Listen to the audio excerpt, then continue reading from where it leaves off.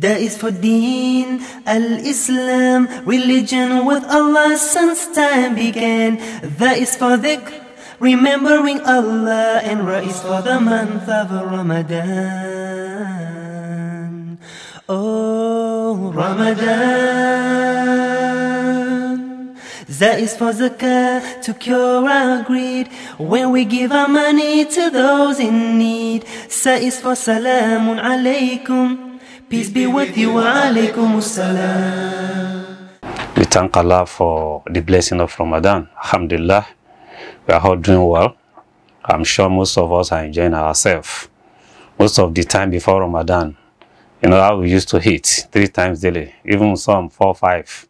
Alhamdulillah, Ramadan has come to regulate our body. We are more healthier.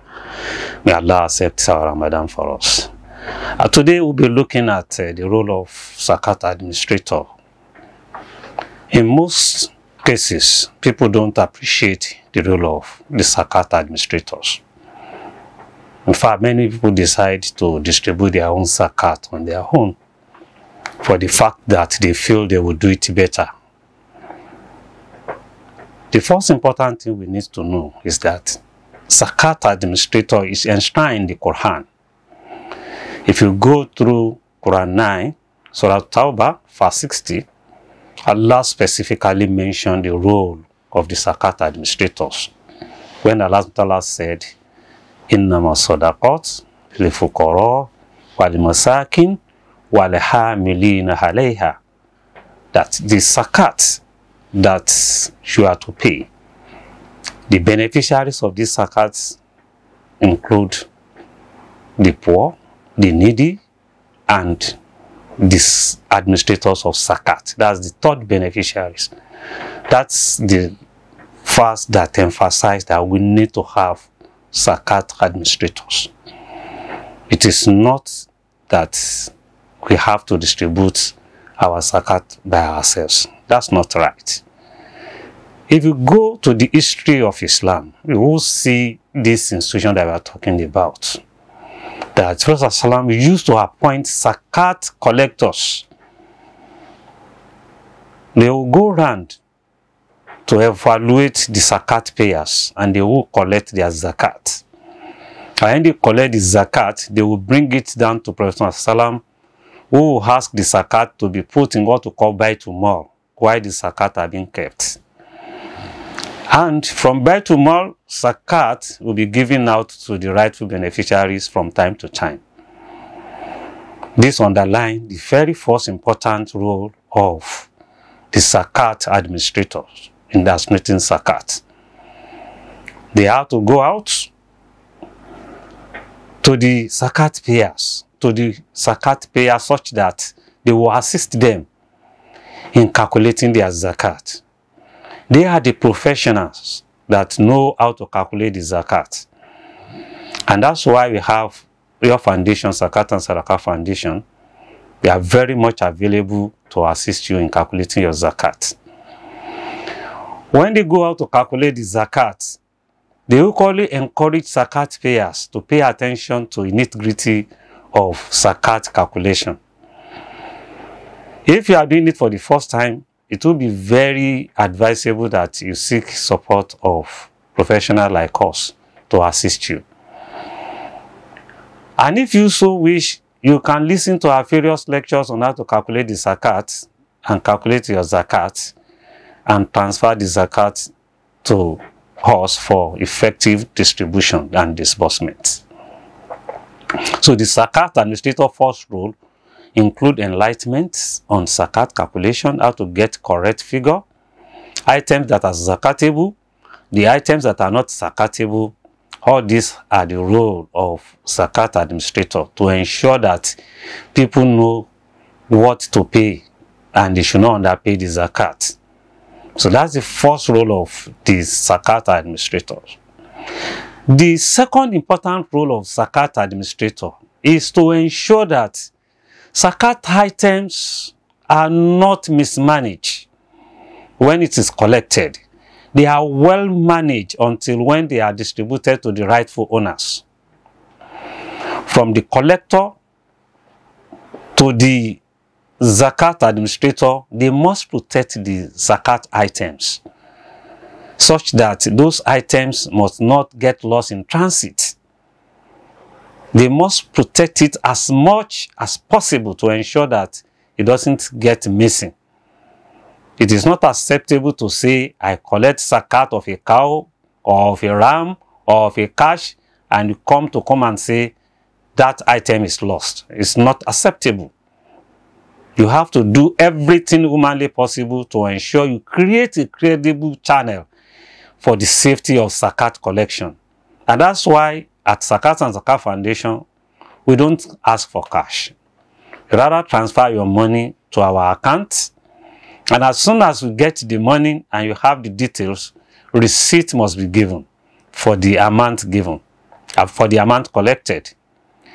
When the Zakat payer goes out to collect the Zakat, they are not expected to collect gift from the Zakat payer or transport money or any item of such to say, this is my own. The Zakat payer has paid 1 million naira as Zakat and has given me 100,000 naira for transportation. No, it's not acceptable. Both the 1 million and 100,000 naira collected must be reported, must be put there as item of Zakat collected. It's not to say this is for me. There was an incident in the life of the Prophet when one of the Sahaba collected the Zakat. And when he got to the Prophet ﷺ, he said, this is the Zakat and this one is for me. The Prophet frowned at him and said, what? Were you to stay in your own house, will you have gotten this one that you call your own? And that's why both the Zakat collected and any other gift given to the Zakat administrator must be reported. And they must have record that shows that this is the amount of Zakat collected. Every day as they are collecting, they must make sure it's well recorded. Having recorded all the Zakat, you don't also just sit down and be looking at the amount in your pocket.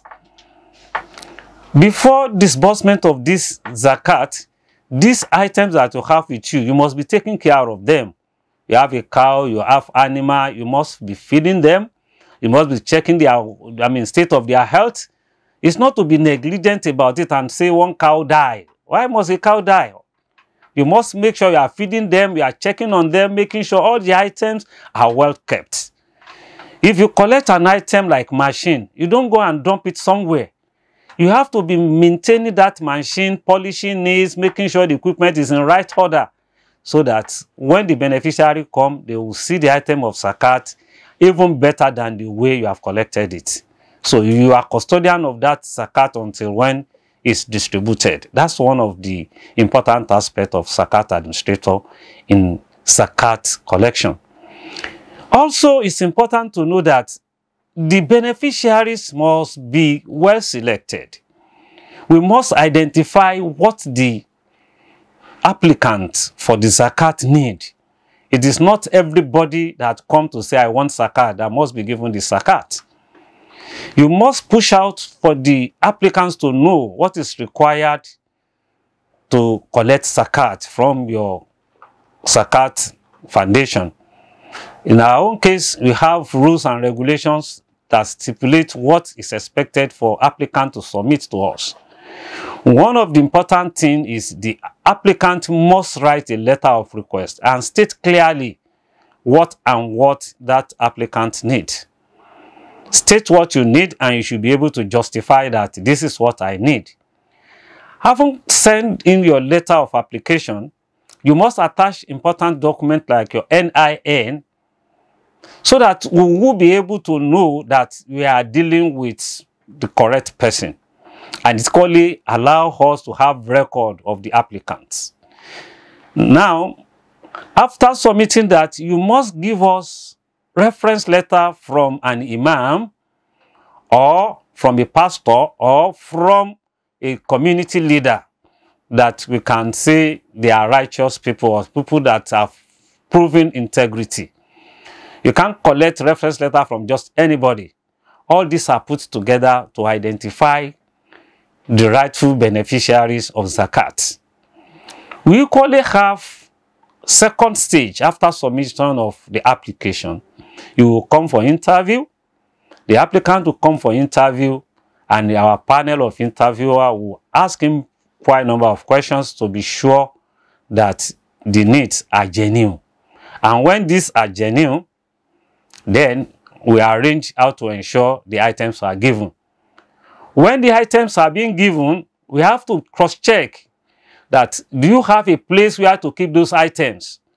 It's not enough to say, I want a deep freezer with a generator and so on and so forth. We want to see where will the generator be. And we equally have what we call monitoring and evaluation personnel that will now go around to ensure that judicious use of the item given out, so that we don't want that person to return back to poverty once the person has gotten item of zakat that's supposed to empower him or to assist him in one way or the other. For medical support, most of the time we have to pay to the hospital, reputable hospital, government hospital, and those hospitals that have proven themselves to be worthy of relating with. There are some hospitals in our community that we don't relate with them because of sharp practices. So these people, this hospital are being given the money directly, and we are going to monitor that the patient is well taken care of. These are